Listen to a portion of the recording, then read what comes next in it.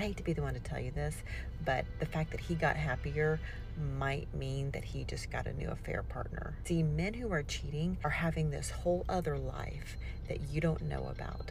They're having these ups and downs in other relationships. The fact that he's irritable one day or happy one day, and you're trying to figure out what that has to do with you, friend, it has nothing to do with you.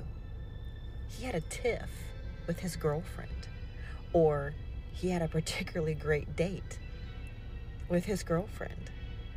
It has nothing to do with you. So you're over here trying to figure out what you did or didn't do that's making him happy or not happy or whatever in your relationship. His behavior is having nothing to do with you. And maybe the fact that he's more irritable with you some days or happy with you some days is completely irrelevant, because he's not really even reacting to you unless he's comparing you to her.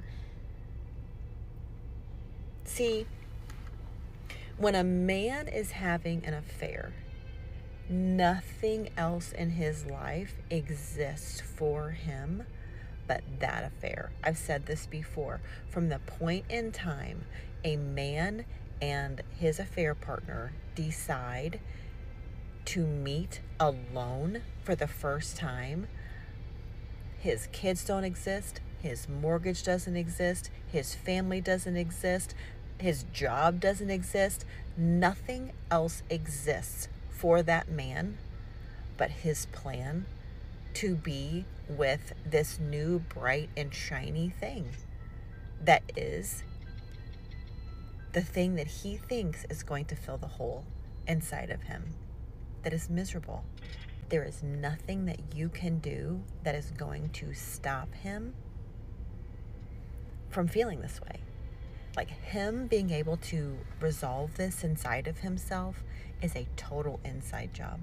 The only thing you can do is preserve yourself and get yourself out of the situation. The crazy thing is as a spouse or as, the person's partner, you have such shame, even though you're not the person that is doing anything wrong, and you don't want anybody to know. But the fact of the matter is that everybody already knows. So the only thing you really can do at that point is just gather up your dignity and just exit the situation, because they are going to keep thrashing around and trying to heal whatever this is that hurts inside of them with partner after partner after partner after partner. And it wouldn't matter if they were with the most perfect person in the world. They are still going to be with other people. That is who they are as a person right now. And until that space in them gets healed, that is the choice they're going to continue to make. And it doesn't have anything to do with you. It is not lacking in you. It isn't a shortcoming in you. It has to do with them and how they are choosing to resolve conflict and how they are choosing to fill that hole in themselves.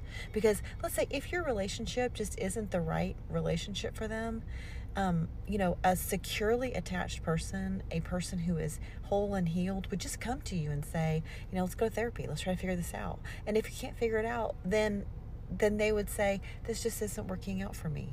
And they would settle that with you up front before moving on to another relationship.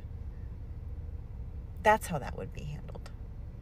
So there's nothing that you did or could do that would ever cause you to deserve to be somebody who gets stepped out on.